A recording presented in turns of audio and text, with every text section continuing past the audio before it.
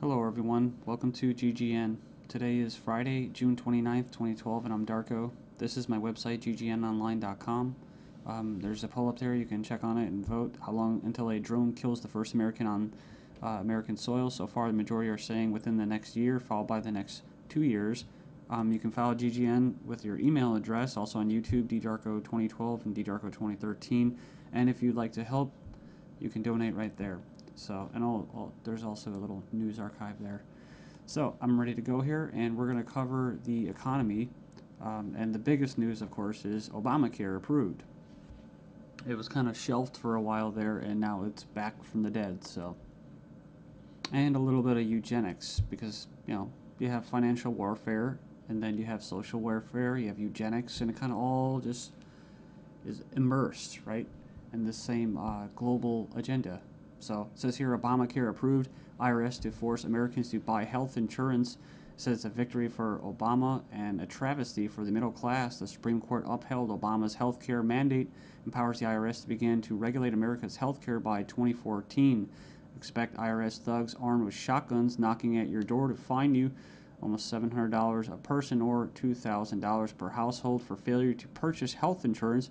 If you fail to pay the outrageous fine, expect to be sued by the IRS. It says here that revised healthcare laws remove the penalty of almost $250,000 in imprisonment up to 5 years. It says here this ruling allows the federal government to force citizens to enter a contract with private corporations to buy health insurance. This is happening just days before the 4th of July, when Americans won its independence from British tyranny, and now we face the same tyranny today. It says here by 2014, all Americans will have to submit or face being fined and sued by the Internal Revenue Service. The American people are already struggling financially with record unemployment, inflation, and trillions of dollars in national debt. By the time health insurance becomes mandatory, the middle class will be financially bankrupt. This is the reason why the military and police are preparing for martial law in the U.S. streets, says because people will revolt against the system that has basically turned people into financial slaves. So it says here that they're conditioning Americans with checkpoints and speed traps, army drones to spy on us. We're going to cover all this, rolling out the tanks and putting military goons on residential streets to prepare us for what is to come in the future. It says here the Bilderberg Group discussed in Spain about wanting to level America into a third world impoverished nation where we're all poor under world government dictatorship. It says here soon the Americans' standard of living will drop significantly, and it won't just be the standard of living, it will be their age of death, right? Their basically the average lifespan. It says here services will be cut. We're going to get into that too, death pathway and stuff like that.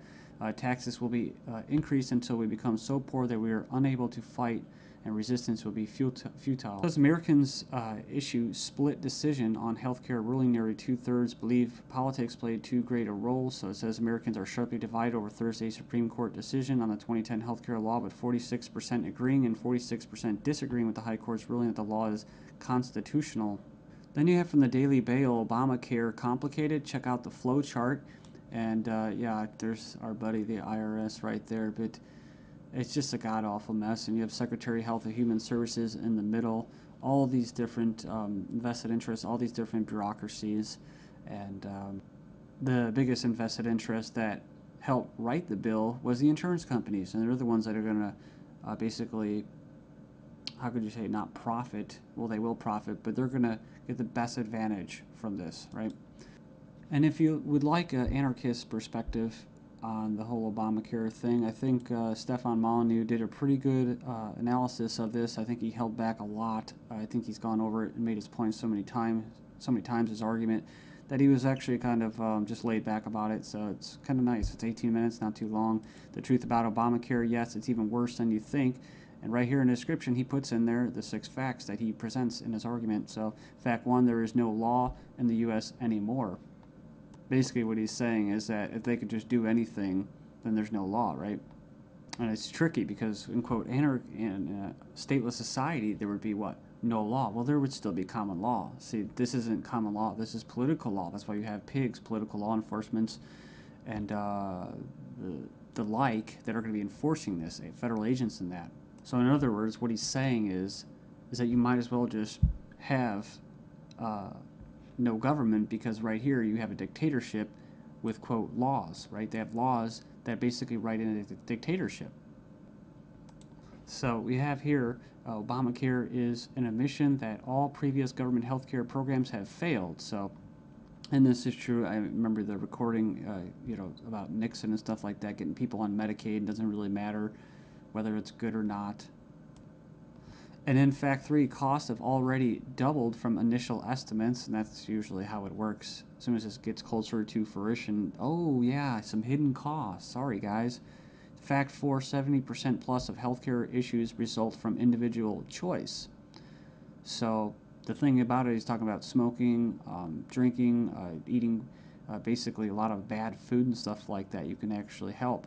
But a lot of these people that are going to, quote, benefit from this are not going to be doing anything to help their own health, right? So it says here the inability to discriminate on pre-existing conditions is an essential driver of healthcare cost. So I think what he's saying there is it's not very free market. It says here that the fines for non-compliance are destined to rise enormously. We have 15 reasons why the Obamacare decision is a mind-blowing disaster for America. It was actually, it says here it was voted 5-4 decision to uphold the vote. And it says here, the bill, it says here the swing vote was Chief Justice John Roberts, who was appointed by George Bush, W. Bush. And not that you'd have any confidence in the judicial system as it stands, just based off past history and their track record. It says here, after the vote today, it is hard to have any faith in the U.S. Supreme Court. I guess they're saying because he was quote conservative. According to the Supreme Court, the federal government has the power to force you to buy private goods and services. And it goes on and says here that it's another step away from individual liberty, another step towards a nanny state. I hate that word. But it says here IRS is now going to be given the task of hunting down and penalizing Americans. And it says here, in fact, the Obama administration has given the IRS $500 million extra outside the normal appropriation process to help them enforce the provisions of Obamacare they're in charge of overseeing. It imposes more than 20 new taxes on the American people. And you can click the link there. If you click the title of this article, you can find it and check it out. So it says here, number 5, an attempt to control costs and promote efficiency. Obamacare limits the treatment options that doctors and patients can consider. In other words, the death pathway, right? The British system, this is likely to result in a decrease in life expectancy. That's what I was talking about in the United States in the beginning of this video. So yeah, it's going to send health insurance premiums soaring, especially for younger Americans. And, it's going to crush small businesses, as they say. And number 9, Obamacare is going to make the emerging doctor shortage in America a lot worse. So hundreds of thousands of doctors are leaving the medical profession because of this. It says here it's already forced the cancellation of dozens of doctor-owned hospitals. And it says here that the following is one example from the Alliance Defense Fund. It's an insidious little provision. It says here, did you know that this bill, you'll have to pay for life-saving drugs, but life drugs are free. So 100% free. If this plan were really about health care, it would be the other way around. So yeah, it's like robbing from the future to pay for the living. So and it just turns into a god-awful mess. It's not even just politics, it's generational. 13 reasons why the revolution might start with Obamacare. Go in there and check that out. I'll just name a few and you can hopefully go in there and check it out. It says here that's a direct tax which is unconstitutional under Article 1, Section 9. And you can go in there and read that. It says here it violates states' rights since federal government does not have the constitutional authority to take over healthcare as stated in the 10th Amendment outlined in the Bill of Rights. This mandate is involuntary servitude or slavery to big banks and insurance industries, neither slavery nor involuntary servitude except as punishment for a crime whereof the party shall be duly convicted. Basically, the 13th Amendment. So yeah, that's the federal government's 4th of July Independence Day present to Americans. It's pretty crazy. I mean, you think the timing of this was just happenstance? I bet it isn't. Let's just show you. Just give you a big middle finger right in front of your face. Stagnating life expectancies in the United States. Poor U.S. citizens live 5 years less than the affluent, but they don't talk, what about the middle class, right? So despite modest gains in lifespan over the past century, the United States still trails many of the world countries when it comes to life expectancy. We remember this article, top doctors chilling claim the NHS kills off 130,000 elderly patients every year. It says here, a professor says doctors use death pathway to euthanasia of elderly. Says here that Liverpool care pathway, death pathway, may be slippery slope to backdoor euthanasia. This is from 2009 from the Telegraph. Says here that the patient assessment selects those deemed close to death for withdrawal of food and fluids or being placed on a continuous sedation until they die off.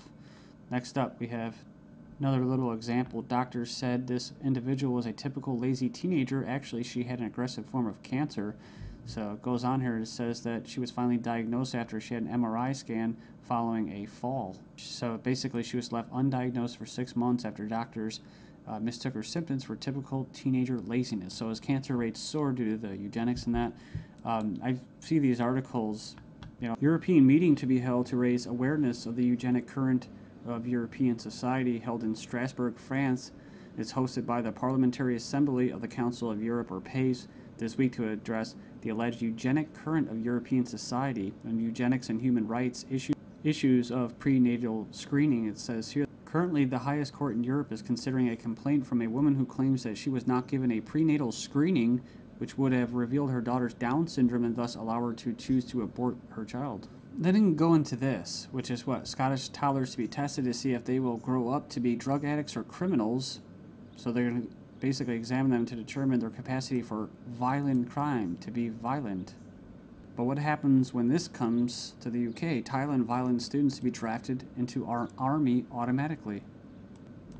And another possibility is this. Desperate Europeans try to sell kidneys and lungs being offered for as much as $250,000 as Europeans are grappling with the economic misery. Illegal organ sales are on the rise with desperate sellers willing to basically part with their kidneys, corneas, bone marrow, and even lungs to put food on the table. It says here, organized criminal groups are preying upon the vulnerable on both sides of the supply chain. So they're not just talking about Israel, they're talking about internet ads spotted across Italy, Spain, Greece, Russia. And, people leave comments about euthanasia. I don't, it's like I don't have a moral issue with somebody carrying out euthanasia as long as there's some kind of consent there. The only issue I have for it, or with it, and that's why I bring it up, is when it's in the government's hands, where you have a government legislating morality. They can't do that, like the death penalty. So I don't support the death penalty.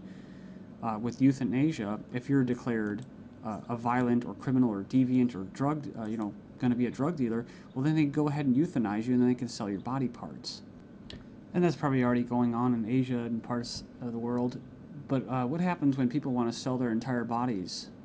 Right, a one-time donation, or they could just sell their entire body and have it just basically, as they say, cannibalized for different parts. I mean, it sounds nice on the surface to help out your family and stuff like that, but that's talk about preying on the vulnerable, man.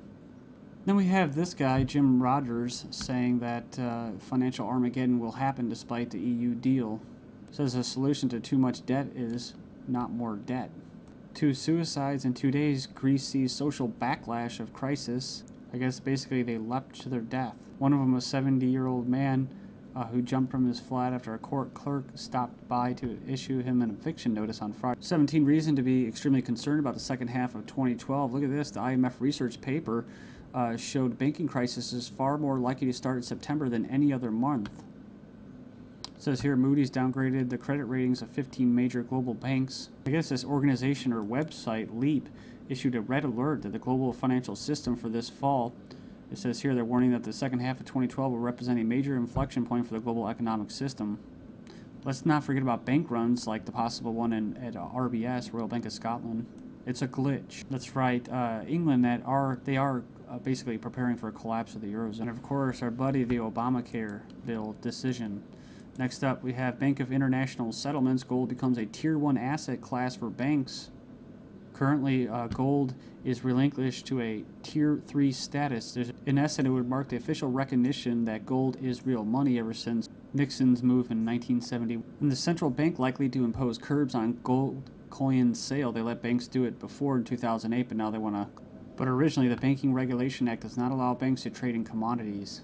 Heroin replaces gold as preferred commodity regularly on smuggled abroad planes in Pakistan. CFR says make voting mandatory. U.S. presidents have never been elected by a majority of American adults, and it's your fault because you don't get out. That's why Britain wants to fine people who fail to vote. Thank you, Senior Fellow Peter, Mr. CFR.